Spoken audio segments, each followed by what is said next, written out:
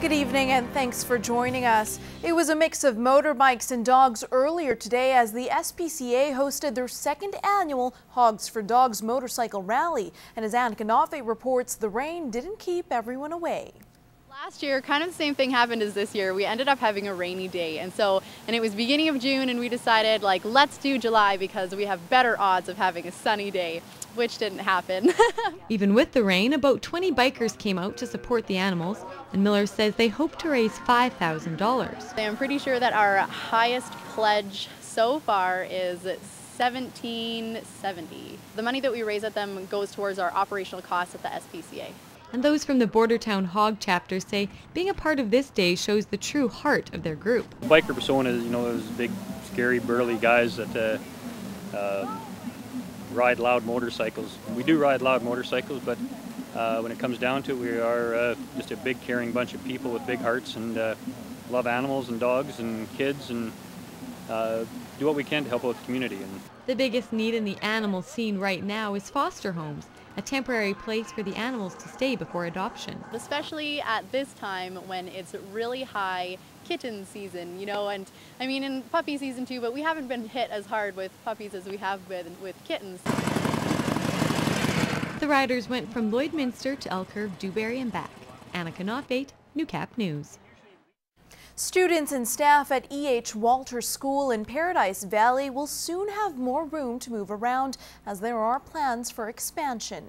The oldest section of our building is 1958, grouped with 4 different pieces together, but definitely showing its age.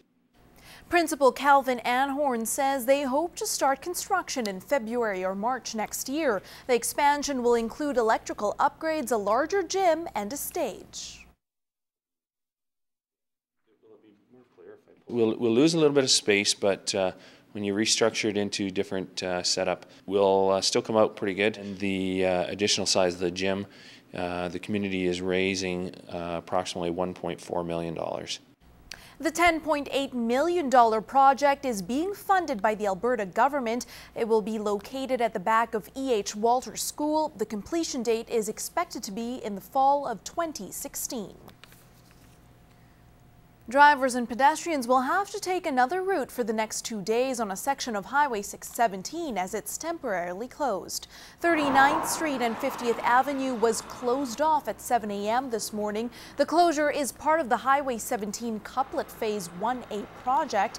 Crews are working on storm sewer upgrades to increase capacity to the current system. Now, once completed, the North-South Corridor project will see 49th and 50th Avenue transform into one-way roads from 41st to 57th Street. The road will be closed until 7 p.m. tomorrow. After hot temperatures last week in the border city, we have some good news for those who want to cool off, especially for the younger ones. The spray park at Bud Miller Park is now open. It officially reopened yesterday after some mechanical repairs. The 540 square foot area is free of charge to the public. It will be open from 10 a.m. to 8 p.m. during the summer months.